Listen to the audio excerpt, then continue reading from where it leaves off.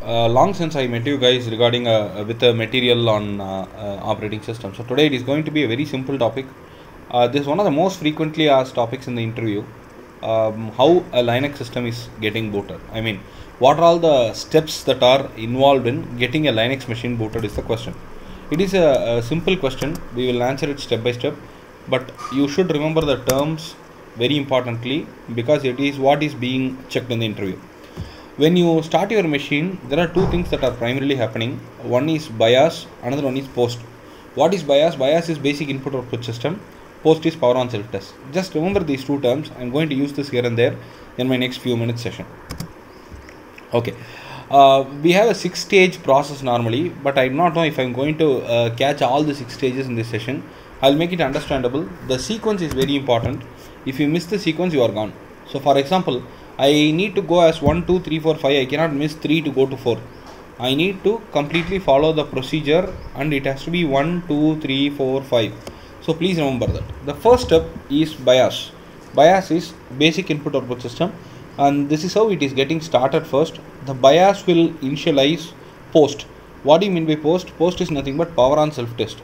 What does it do? It will check if all the peripherals that are attached to the system, to the board are all working fine and they get the necessary power for it to operate. It will also check if it is a recovery from a cold boot or a warm boot or it is a reboot because everything is different then. It restores the date, time, etc. For example, I shut down the machine yesterday and I wanted to boot it today. So the date should be automatically updated and CMOS battery will take care of it. All those things are fine. But still, this BIOS will make sure that the date and all those things are getting updated quite consistently. The CPU will now check with the ROM, which is nothing but the read-only memory, to see from which address it should start from. For example, there are certain codes that are written by the company that is manufacturing, that is producing the operating system or that is writing the operating system, and that is a read-only memory. So you cannot change anything and that will take care of the complete process of the booting. So the address from where it starts should be made available, and in this process of BIOS, CPU will identify it. Also, you guys must have seen that if you have a pen drive connected to your Windows system while booting, it will now wait for you to select from where it has to boot if you have specified the boot option like that. Likewise, here also it will check from where it has to fetch the boot image. It can be from hard drive, it can be from USB, it can be from anything. So it has to make sure that from where it has to update. Now, the second step is to call the MBR. MBR is nothing but master boot record. The complete control will be now handed over to master boot record and there it stops. The first step is over. Now, the second step is nothing but MBR, which is nothing but the master boot record. In the hard drive, it will be the first sector.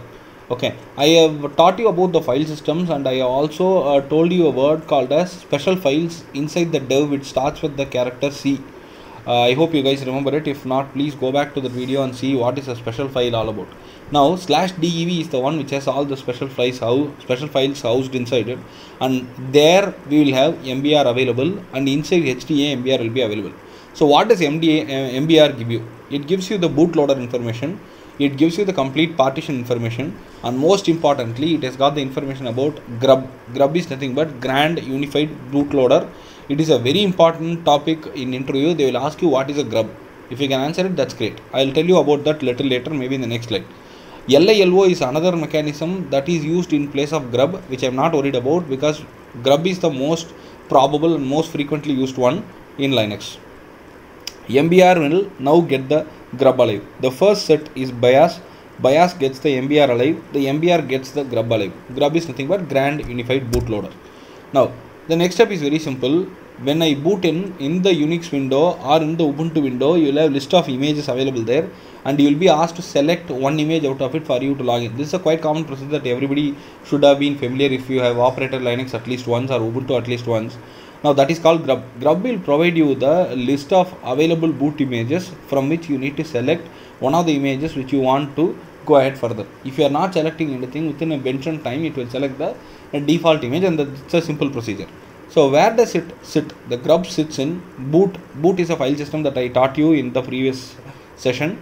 Boot grub grub.conf. So that you can check, you can open that file also to see if what is happening.